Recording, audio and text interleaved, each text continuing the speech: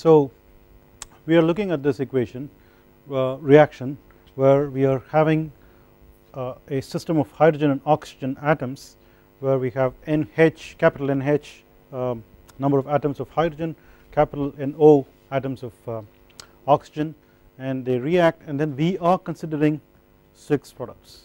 Okay, so we could consider a few more products, and then the system is going to get a little bit more complicated correspondingly, and the temperature is going to change, the final answer is going to change correspondingly. So the accuracy to which you want the temperature depends on how much you want to go through the calculations, and therefore you decide on the number of products you want to take, right. So what we already saw is these are the atom conservation equations,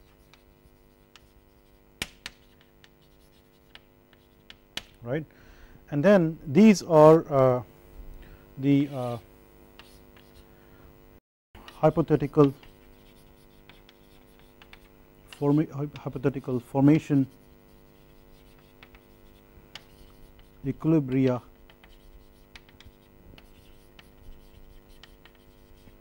equations, or they are coming from there. So in the last class we wrote actually these expressions for this KPFO, KPFH, etc. We have now rearranged in such a way that we will now get expressions for NO, NH, NOH and NH2O, each of them in terms of NO2 and NH2. Okay, so effectively we are now recasting everything that is there in the products in terms of only the reference elements. Okay, so the reference elements really is the key. So once you do this, you now plug these back in the atom conservation equations, right, and what are you going to get? So you get 2 Kp FH2O NO2 to the half NH2 N over P to the minus half, that is for here, plus Kp FOH NO2 to the half and H2 to the half, plus KPFH,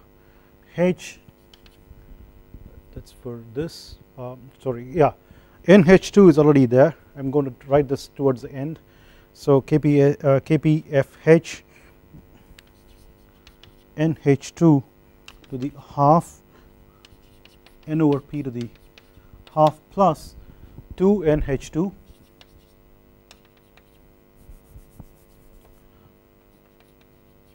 equal to capital NH, right, running out of space there. So I am going to write the next equation here, which is not very different now, so, or difficult now. So KPFH2O NO2 to the half NH2 N over P to the minus half, plus for the OH we have KPF OH NO2 to the half and H2 to the half. We do not have a N over P for this, yes, plus then we write for NO and then we put the NO2 later on.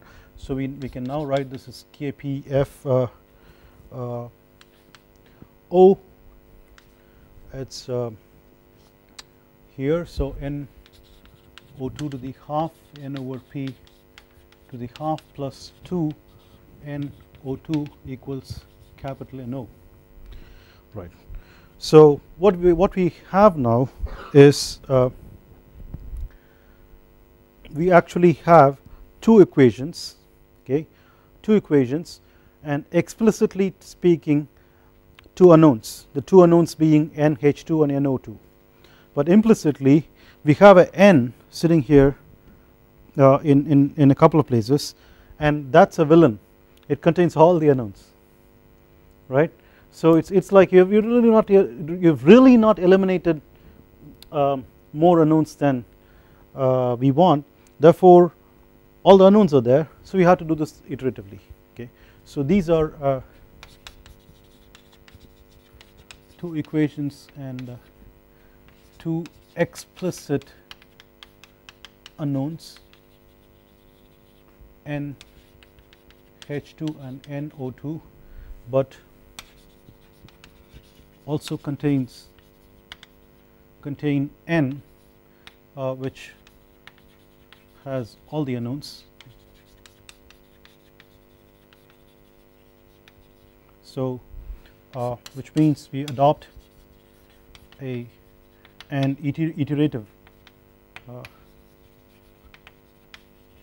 solution procedure, right. So this is a bit of a cumbersome process. If you are sitting in an exam, you hope that you don't get a question on even one iteration to be manually calculated, because it's a little bit of a nightmare. So the first thing you have to do is do a initial guess for the n. Okay. So assume an initial guess for n based on stable products. Okay. Stable products. So we now have NH2 plus half NO2 gives half NH2O plus half NO minus 1/4 NH times O2 if O2 is in excess, right. So if how much excess, we can actually quantify this. If half NO is greater than 1/4 NH, then initial guess for n equal to, simply we are essentially looking at this plus this. Okay, so these are the final stable products to expect. That means we disregard all the unstable products, right, and therefore we can expect this to be half NH plus half NO minus 1/4 NH, and that would be 1/4 N sub H plus 1/2 N sub O. Yeah, for this case, this is like a fuel lean situation, and or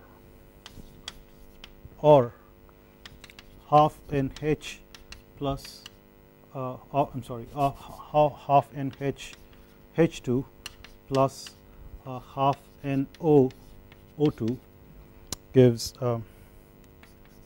NO amount of H2O. This is actually doing an algebraic balancing.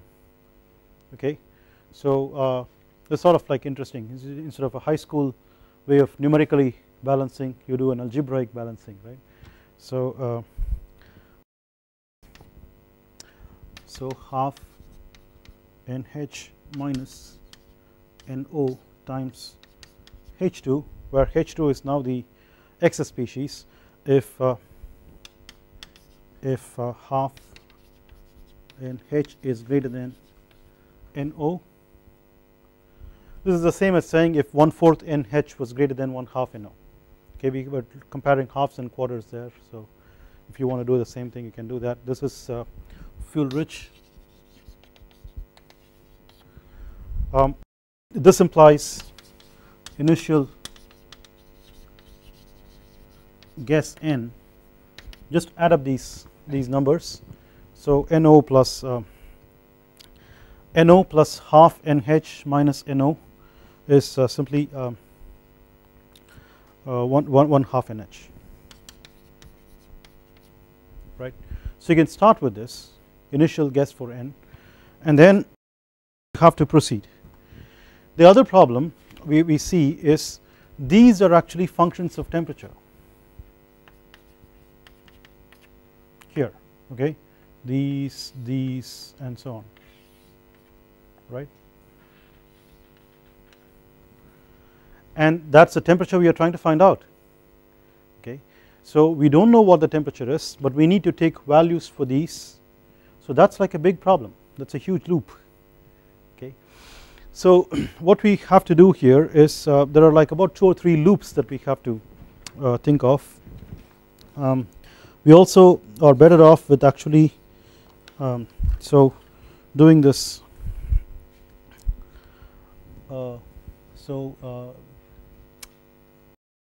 we don't know the KPFs because T adiabatic is unknown. These are all evaluated at T adiabatic. In fact, I should specifically say over here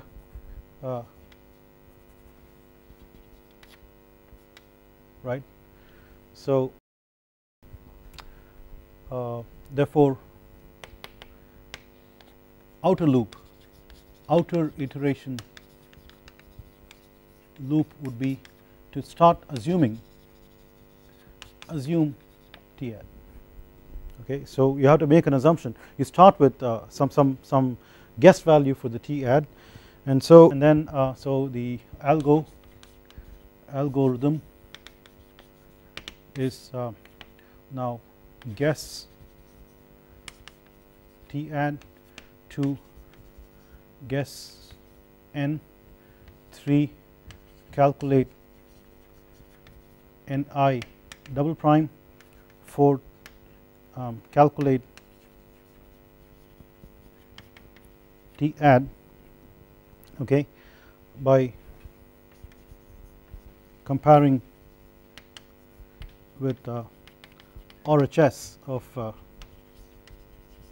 adiabatic flame temperature equation, which is essentially the enthalpy balance equation, and then you go around, right.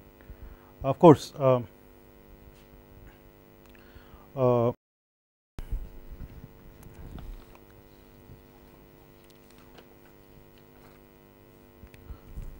you can actually check here, I'm sorry, between here and here you can check satisfaction of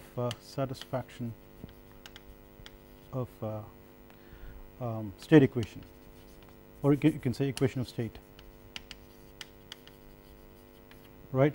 So equation of state is essentially, if you now have something like PV equals n or T ad. So for the assumed T adiabatic, okay, if you have now converged on ni double prime, okay, then you should now get an n that's different from the guess value, okay, and that final n that you get should satisfy this. Okay, so that's something that we have not quite used up, and therefore you can use this to check, and then you go through this loop, right. Now it's easier said than done, because solving this set of equations here is actually pretty nightmarish. Okay. We are looking at a highly nonlinear equation. So we are looking at products of unknowns and powers of unknowns that are non-unity. So this is not very easy to solve. So this is pretty difficult to do to begin with, and the more the number of products that you assume, the more difficult these equations are going to get. The more the number of atom types, okay, you will now have more atom conservation equations, and finally you will have in fact, if you have more atom types, you will have more products to consider, alright, the first place. So the hypothetical formation equilibria equations will flare up to as many products you have assumed, and you have to now rewrite them and plug them back to as many atom conservation equations as you have the number of atom types. So all these things will become much bigger, and so it's very difficult to do this.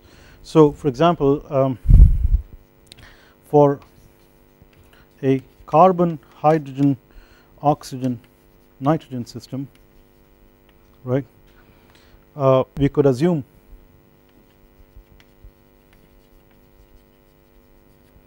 the products as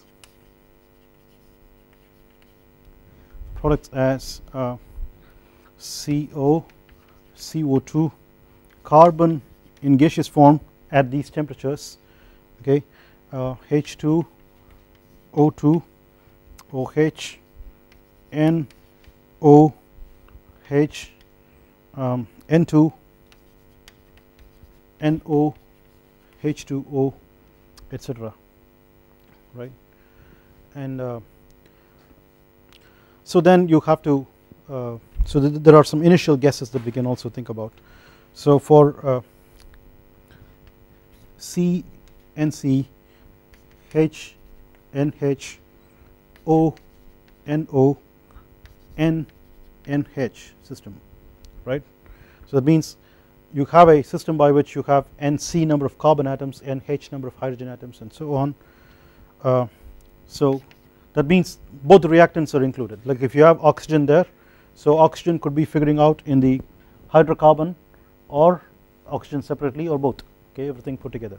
So this could be like, you know, if you now consider only the stable products among these, look at how many products we have considered, like 1, 2, 3, 4, 5, 6, 7, 8, 9, 10, 11, 12 already. Yeah, or did I miss anything? H2, O2, OH, N, OH, N2, NO, H2O. Yeah, of course, I knew I was missing this. We have to assume carbon solid as well, because that's actually the reference element for carbon gas. Without that, you're going to get stuck, right? So that's about 13 species.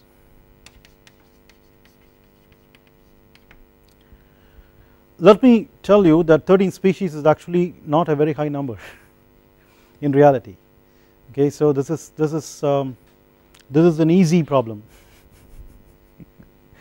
Okay, so okay, we are looking at what could be a good initial guess, right? So if you now assume that your stable products are let's say carbon dioxide, water, and let's say nitrogen, and of course if it's a fuel lean situation, you should get some oxygen out. If it's a fuel rich situation, you might want to get some hydrogen out. So I just put a reverse tick to indicate that you will have one of these, right. So so if you now do this algebraic balancing, you can get something like H2O plus half NN N2 plus half NO minus NC minus 1/4 NH O2, okay, if half NO is greater than NC plus 1/4 NH. So it's kind of like this is the combination of the hydrocarbon for which you need to have so much oxygen in excess for a fuel lean combination to assume O2 as a final stable product, right. So this is a fuel lean situation. For or okay, I'll just start with this right there and then say this could be NCCO2 plus NO minus 2NC H2O plus half NN N2, that doesn't change, and plus half NH minus NO minus 2 NC H2, right. This is if half NH is greater than NO minus 2 NC, which is supposed to be, but NO is much greater than, so not greater than or equal to 2 NC, right. So we want to have this combination, and then this should be less than the half NH. This is the fuel rich situation.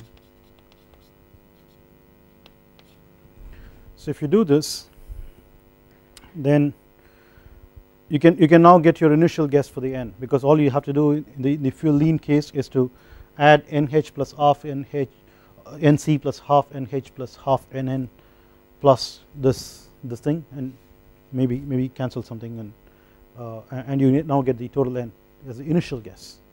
Okay, the number of moles is not the same. Okay, so we are now basically looking at a initial guess for the total number of moles of the products based on the stable products. Effectively what you are saying is we should expect these things, that is, sorry, the NH, NO, NOH, etc. to be in small quantities. We expect largely the stable products, but the other ones are going to be in small quantities. Higher the temperature, more these will be. Okay, and then they will try to bring down the temperature. Okay, so there is an equilibrium that gets attained by having more of these and getting the temperature down. Okay, so that's the reason why we are actually starting with an initial guess based on the stable products composition. Okay, so if it's a fuel rich situation, you can add up these in order to get your initial guess for the total number of N. Alright, now the point is, do we actually have to go through this Herculean task? You try to do a computer code on this, it would be a fairly good assignment for a course. Okay, so, and many times many students who are not spending enough time on this don't succeed. Okay. So how in the world that people can find the adiabatic flame temperature realistically when it's going to be a Herculean task to write a code to do these things? So the answer is there are codes available. Okay, so most of the time we don't have to sit and do these calculations all the time. We use some standard codes that are available. So one of the most popular codes is standard computer codes are available as open source. Okay, well, when I say open source, I typically bother only about getting the executable version, don't worry about the source code itself. So the most popular one, to the extent I know, is the CEA2. That's a current version of what's called the CEA. The CEA came out in 1996. The precursor to that was the CEC71, which came up in 1971, and it was published in this the CEC71 was published in this special publication called NASA SP273. So many times people refer to NASA SP273 calculations. So essentially they are talking about a latest derivative of this, which is the CEA2. Okay, so it's actually available in the NASA Lewis Research Center code. So you can look for these and download and so on. I can give you more information about this. There is also another one we can look at called StanJan and so on. So there are actually many more codes than this. Okay, available. You can look up, but effectively, in fact, I want to point out one thing about CEA2. it not only gives you things like the adiabatic flame temperature, it also gives you other things like, for example, transport properties of the product mixture. So if you now have a product mixture, it can also calculate, of course typically you are expected to obtain molecular weight of the mixture, for example the ratio of specific heats for the mixture, but what more this can do is to also get you thermal conductivity and viscosity, those kinds of information also. So it's extremely useful to have this code up and running for most applications that you want to do. You get into doing some engine calculations or rocket calculations, this is almost like the starting point. Okay, you have to have this with you for you to be able to do anything more. So what I will do later on is to put out some sample calculations in the website into which this video will be uploaded, so that we can go through numbers on like, let's say you now throw in some CP data like polynomial fits or something like that, or make an assumption on calorically perfect gas and say constant CP, but you need to look at typical numbers for these and so on. So we can do this, and in fact I can also show you if you assume only the standard products, like let's say if you now take methane plus oxygen and give you carbon dioxide and water, we can go through that calculation and you will find that the temperature is actually shooting up beyond about 3000 Kelvin. But if you now add some more and then let's say you run a CEA2 kind of thing, you now have a huge list of species that you have assumed for the products. You will find what the temperature is for the same composition of methane and air that you considered and so on. Well, so we can I'll put out those kinds of exercises in the website as we go along, which you can look at, but we have spent a little bit more time than intended on the adiabatic flame temperature calculation. Finally, before I close this module, I think I should mention something very basic. Okay, so one is this is the definition of what's called as equivalence ratio. We didn't quite get an opportunity to talk about this because we first talked about what's called as a stoichiometric ratio, but then we were diverted at the time by what's meant by heats of formation of the products. Okay, because the definition of the stoichiometric ratio involved that we have to actually get the most stable products which have the most negative heats of formation, standard heats of formation, and then we were diverted into that. And that was right, that is quite correct. So to have that happen, so we have to now get the jargon right. So when you now talk to the industry people, they keep talking about something called the equivalence ratio. Okay, so the equivalence ratio is typically given the symbol phi, and this is defined as the fuel air ratio for a given condition. So this is given divided by fuel air ratio at stoichiometric proportions. So in other words, you don't really worry about exactly what the stoichiometric fuel air ratio is. Okay, and of course you can also think about what if air is not the oxidizer. Okay, and not all of air is oxidizer, only the oxygen part of it is typically the oxidizer. The nitrogen is like an inert. Doesn't matter, you can look at a fuel oxidizer ratio or fuel air ratio. Okay, and you can now form a equivalence ratio that is like this, which means phi equals 1 is stoichiometric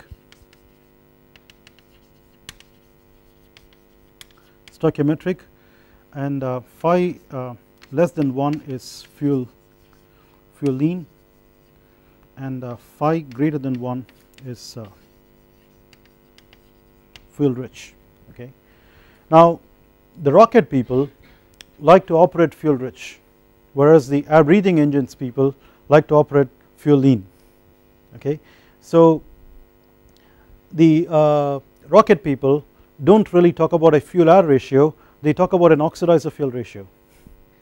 Alright, so when you talk about an oxidizer fuel ratio, you could write this as oxidizer fuel stoichiometric divided by oxidizer fuel given.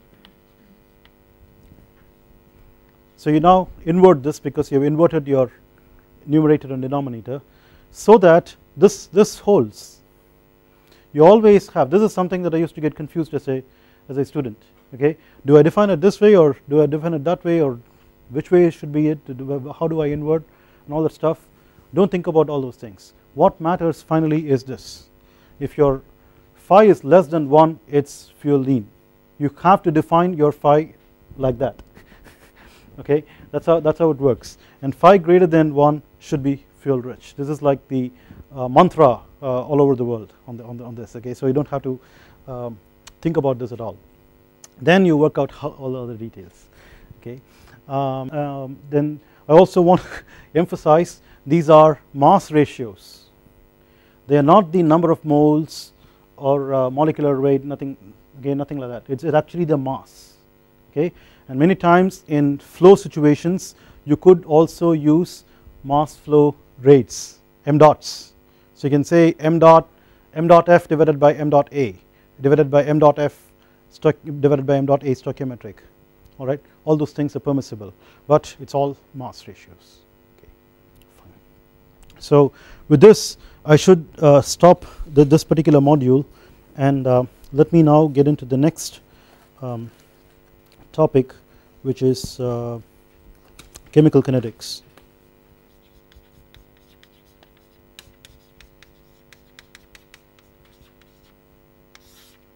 Right.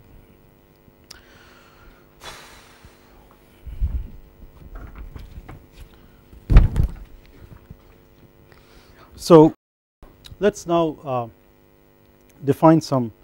So keep in mind that we are still in the preliminaries. Okay, we have not got into combustion yet. Okay, so we have to learn. I told you we needed to learn some thermodynamics. We needed to learn some chemical kinetics, some amount of mass transfer leading up to Fick's law, and then we will get into some conservation equations derivation. That's when we are actually getting into combustion. At the moment, not yet, but we need these preliminaries. So some definitions first.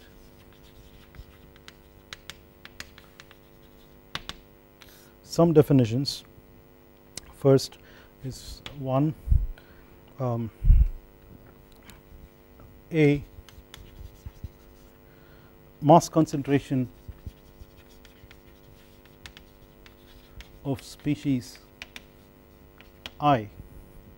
Okay, what's mass concentration? What is meant by mass concentration? Mass concentration, what does it mean?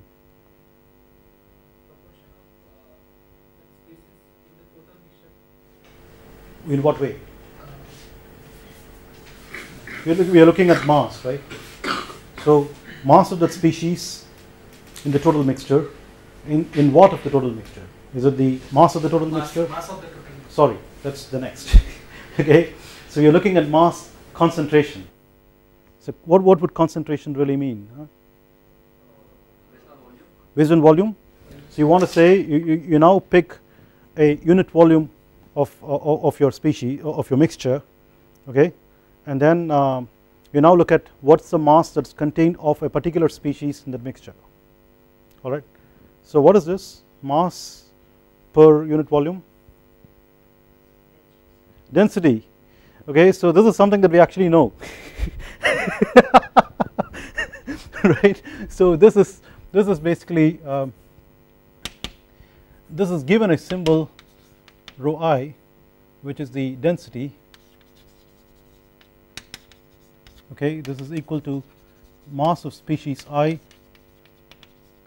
in volume of the mixture, right? I am writing this in a congested manner because we are supposed to know this. Okay, so shouldn't have to worry about this, or maybe put the equal to sign somewhere here. And then B, because most of chemistry is done in moles, okay, so we also have now molar concentration of species I, which is given a symbol Ci, C sub I, right? Now this is pretty easy game. Okay, so what do we know for CI? How do you define this? Not yet, huh? So this is basically number of moles of species I per unit volume. So number of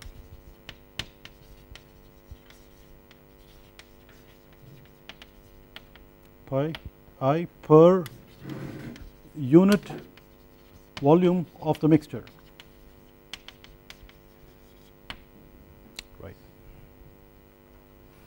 Okay. Now I want to actually get the mixture density. What do I do? Do I take an average of all the species densities, rho I?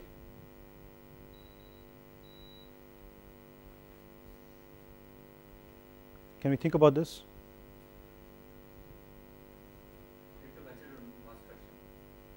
Not yet. Yeah. We want to know the mixture density. So what's the mixture density? Okay, you take a unit volume of the mixture. As we speak, there is air around, which is a mixture. Okay, so I'll take a unit volume of the mixture and then find out what is its mass.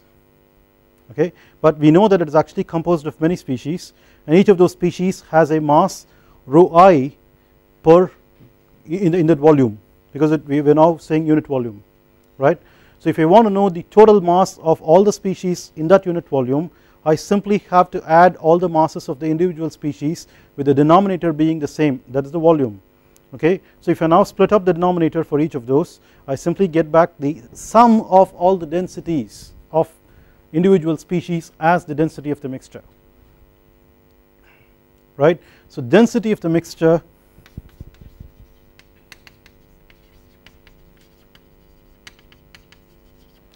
rho, right, is equal to sigma I equals 1 to n rho I.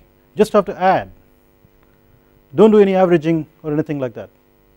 Alright, so just add all the densities to get the density of the mixture. And similarly, molar concentration of the mixture,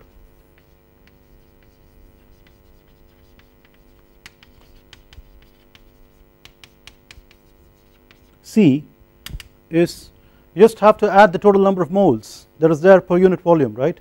So total number of moles is like number of moles of this species plus number of moles of that species and so on in this volume. Therefore this is simply going to work out to I equals 1 to n Ci. That's it. Okay. And what's the relationship between Ci and rho I? One of them is number of moles, okay, per unit volume, and the other one is mass per the same unit volume. So the volume is pretty much the same for both. So the only difference between them is, on the one hand you're counting the number of moles, the other one you're counting the mass. So what's the difference between the number of moles and the mass? What's the factor that differs? Sorry, the molecular weight. Yeah. So the molecular weight basically tells you what is the mass per 1 mole, right? Therefore if you have so many number of moles, you need to have so much more mass as the molecular weight. Therefore the relationship is Ci equals rho I divided by Wi. Okay. Now these are things that are kind of confusing to begin with. If you're not used to, there's a reason why I'm going through these things rather slowly. Okay, so this where we now say capital Wi is the molecular weight of species I, right? The second definition that we want to have, and I'll try to use the next panel,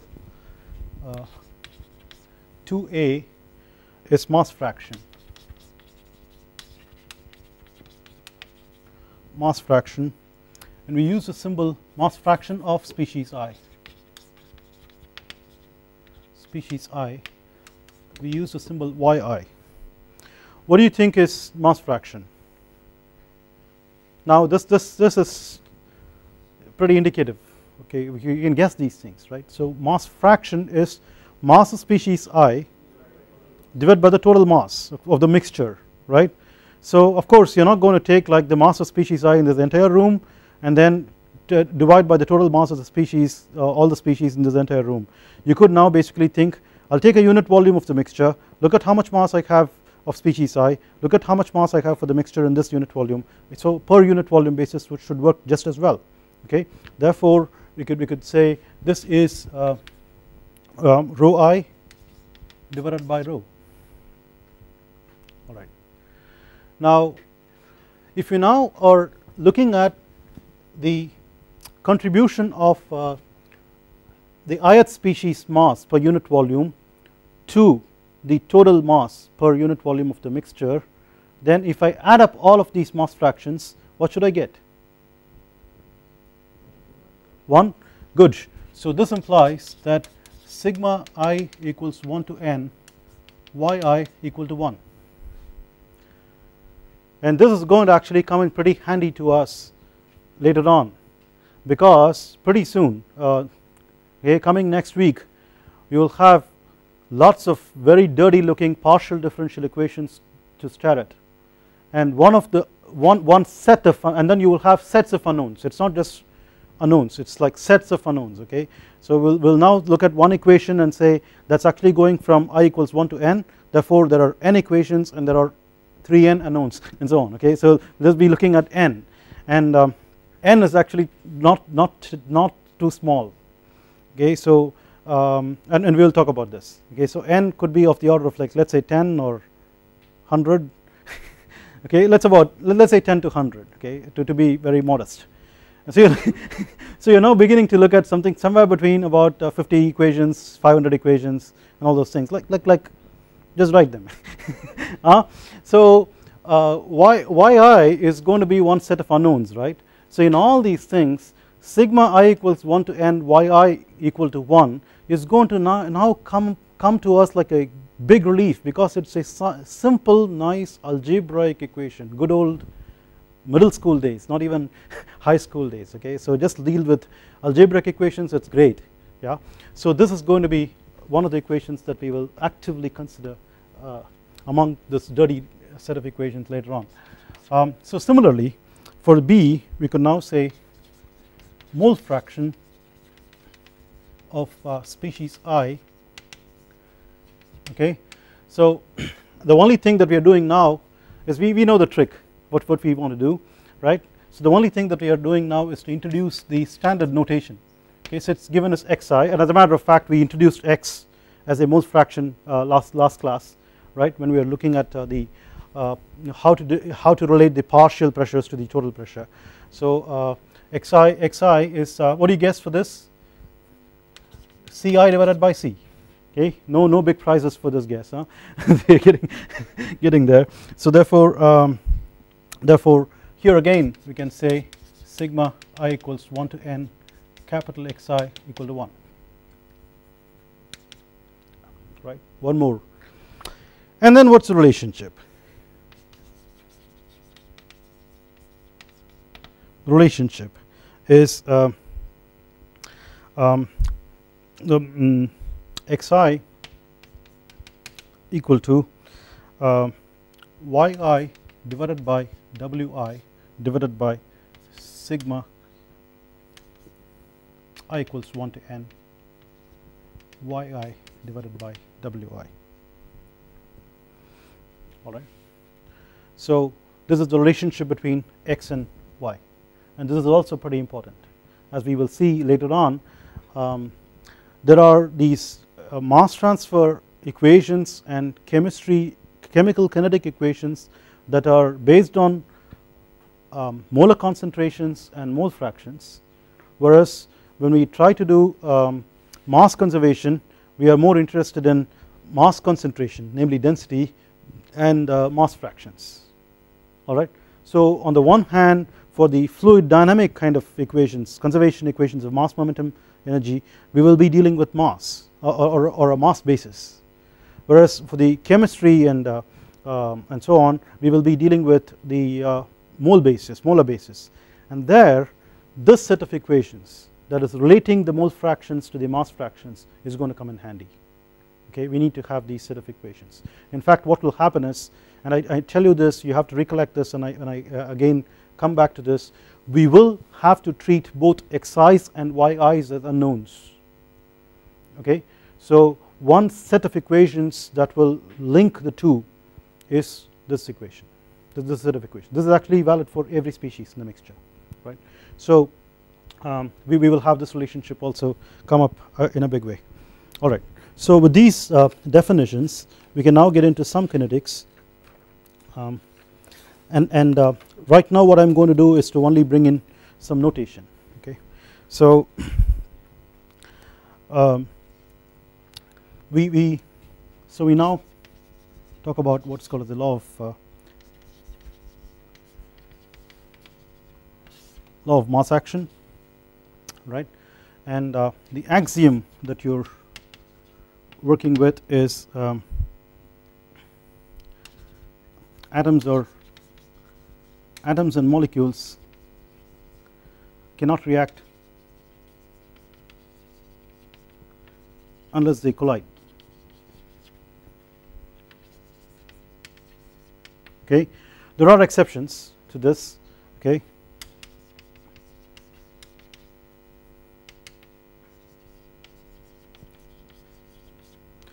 There are exceptions, like for example you can heat a molecule and then it starts vibrating and dissociating and so on, so it does not really collide with any other molecule.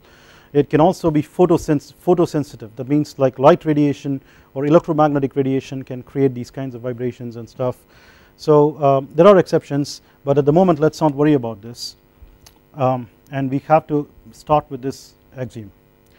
Now strictly speaking we need to actually get into the details of this axiom, as in how the collisions happen and so on, only when you are getting down to something like a kinetic theory level, okay, or kinetic theory of gases level, or even further if you want to get into something like quantum statistical mechanics. So if you have to now work out the collisions, how they happen and what is the statistics of these collisions and how the energy exchange happens and all those things.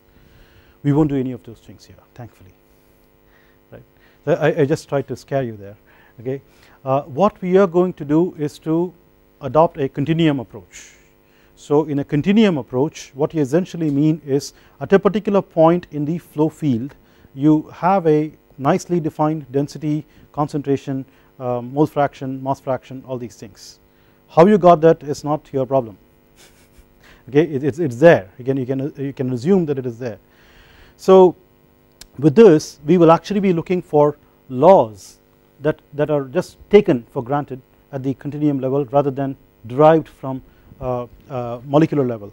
So the thing that we were basically looking at is, let's start with an example. Example is, let's suppose that you now have H2 plus half O2 gives H2O.